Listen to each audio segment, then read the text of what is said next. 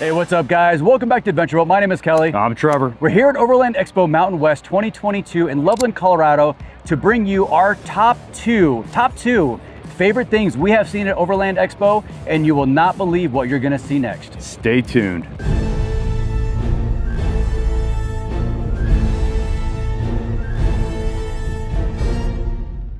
Hey guys, we're here at UpTop Overland with Micah, Micah is the actual owner and chief engineer of this awesomeness right behind me. Micah, what is this thing? So this guy here, this is the Ute, right? So this is a full bed replacement with a tray and canopy option that we're working on. We'll have these available in 3 different sizes. This is kind of the next level way to adventure where everything's in the right spot. It's just fully dedicated and designed for off-road camping and overland. And you know what? You nailed it. It is next level. You know, everyone's seen the Utes in Australia. They're very, very popular. They're starting to come here to the US, but this is different in many ways. So the main difference that I saw is the construction material, right? Mm-hmm. So what are you using for this? So we always prototype out of aluminum because that's what we build our roof racks and bed racks out of, but our actual production units of these are going to be stainless steel. Any guys that fabricate understand the difference in why you would use stainless over something like this, and it's a first product for us to really get into something other than aluminum and really crack down with something that's built just incredibly rigid like this. Yeah. To put, you know, 50, 100,000 miles on something like this loaded with all the gear, and I'm excited to get into this. So Trevor and I literally walked around this for what, 2 hours yesterday with Micah, and Micah pointed out every little point of this thing, and this thing is gorgeous. I mean, the fit and finish on this thing is amazing. He's even talking about how his welds aren't great, and I'm like, well, that's a million times better than what I'm doing. So Micah, this thing is beautiful. Now, the one thing that I saw that really stood out over every other canopy on the market is the way you're able to have the flat bed. There's no ridge to it. Right. Explain that to us. So when you open and shut this door, the seal for the bottom of it is actually on the bottom of the door, and it's got a wiper that'll go across here. One of the things that we were looking at when we were doing the design was these trucks are all lifted. This is much higher than your tailgate used to be to begin with, and you're picking up coolers or refrigerators and storage boxes and things like that. And to have a lip in the way when you go to drag something out of the way, it just makes everything that you put in here have to sit up a little bit higher. Right. So to do it in this configuration where it has a nice flat level floor, yeah, I think this is the right way to do this. I really think Absolutely. that this is a better way to do this. Yeah. So honestly, most canopies, you have to take the canopy off and use the flatbed. Right. So this is, I think you could probably move a couch. You can move things actually with this. Because of the flatbed, you can slide things in. You're not worried about destroying gaskets, like you said. Super, super functional. I think so. Yeah. I don't know that you're going to get a couch in it with the canopy on it, but Maybe a small couch. maybe a small, tiny couch. A big trunk, Tiny couch. dresser, just stuff. Stuff that you would normally have to remove it, you can still utilize. You give up everything that makes it a pickup truck by having this on it. So perfect. And God, it just looks cool. Like I see this, you saw from a distance, you're like, wow, that thing, it just looks badass. It looks mean, it looks rugged. Now, what do you think these are going to retail for when you get to market? So we did a lot of homework on what was out there and how long you had to wait for it. And I think that we have to compete with both of those things and find a happy medium. It's a little early in the game to talk money, but we'll be right on par with everybody else. We're just going to be way faster. And not have to import them from Australia, which is perfect. No crazy freight, no customs. It's coming straight out of Colorado. Awesome. And Micah, where can people find you guys at? UpTopOverland.com. Awesome. You guys have got to check this out. I'm sure it'll be on the website soon. If not, come to Expo, see this thing in real life, touch it, drool on it. It's amazing. Micah, you did a great job. Thanks, man. Thank you. Appreciate it. Mateo here from Tacoma Beast. I saw a post on the UpTop Ute earlier today, yesterday actually, and I just had to come out here and check it out. This thing is incredible.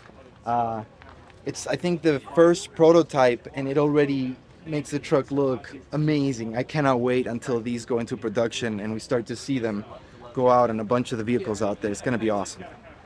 Badass. Thanks, bro. Thank you, man. Thanks, man. Hey guys, I'm here at the Ineos Grenadier booth with Greg, and Greg behind me is the brand new Ineos Grenadier, the only one in the US, correct? Correct. And this is a prototype. Yeah, prototype. We built it September 2021, pretty much hand built, the only one in the States. Let me just tell you this thing is beautiful. Like, I love this truck. You have done an amazing job bringing back that Defender feel. I love this thing. So tell me some of the things they really set this apart in the market for vehicles today. Absolutely. A lot of folks actually ask me, like, isn't it a pretty crowded marketplace?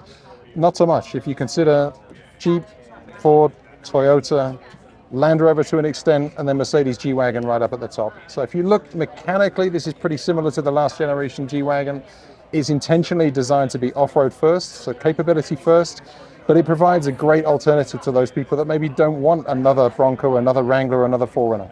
Right. So I have watched all of the developmental videos that you guys have been putting out as far as powertrain, all the interior. So I'm very familiar with it. But just give them like a little runaround about what the drivetrain looks like, the inside. Go over the buttons. I love the aviation style buttons. They're amazing. Yeah. So, I mean, intentionally, this is very much off-road focused. It's body on frame. The frame is huge. Beam axles, 3 lock-in differentials. It's designed to be off-road capable first and foremost. We've chosen a powertrain. In fact, our powertrain partner is BMW. So a straight 6 gas turbocharged BMW motor. Wow. Packages really well in the Grenadier, but also really helps us with fuel economy, with refinement, and of course to stay ahead of emissions. Excellent. And this thing really, like, you look at it from a distance and you would think it's a 110. Is that intentional, the design of it, bringing back the old Land Cruiser? We hear more people saying previous generation G-Wagon than we do old Defender. Okay. But yeah, absolutely. You know, hey, we've run an inspiration series that say if the inspirations for Sir Jim, our owner and founder, who actually was the architect of the Grenadier, that certainly Land Rover, Defender, Toyota Land Cruiser, Willys Jeep, even we've heard from folks that have come to the events, and of course the previous generation G-Wagon. But when you get inside, that's really the difference. You know, actually it blends the modern, the 21st century with kind of the analog nostalgia that people are really missing. Yes. Everybody's gravitating away to EV, minimalism, just what we actually wanted as a functional vehicle first and foremost. Yes. Aviation inspired, yes. When you can look inside the interior, you see all the switchgear. We didn't want functions buried 3 levels deep in an infotainment system that you've got to use touchscreens for. We actually wanted a vehicle that was functional, that you could use with gloves on. Just use switches. They're reliable, they're functional. Why fix what isn't broken? Exactly, and you feel like you're in like an old World War II bomber when you're in that thing. Just looking at it, I'm just like, I just want to touch them all. I don't know what they do, but I want to flick them all. Yeah. It's beautiful. All right, so let's talk about the off-road capability of this vehicle. So obviously, solid front axle, front rear, coilover all around. Yeah, coil springs, I mean, intentionally maximum articulation, maximum off-road capability, but also maximum serviceability. Okay. You know, serviceability is huge, so there'll be no air suspension on this. We wanted it to be as reliable and as robust as possible when being used off-road. And when it does break, because we all break stuff now and again, it should be as easy as possible to fix it, rather than leaving you stranded out there on the trail. Excellent. And lockers, is there an option for lockers, or is that mandatory or standard in all of them? We didn't put it as standard. I chose not to do that front and rear. I mean, really, it just there are customers that will never use the front and rear lockers. Yes. It adds weight and it adds to the total cost of ownership, servicing, that kind of stuff. Okay. But it's going to be a really affordable option. Okay.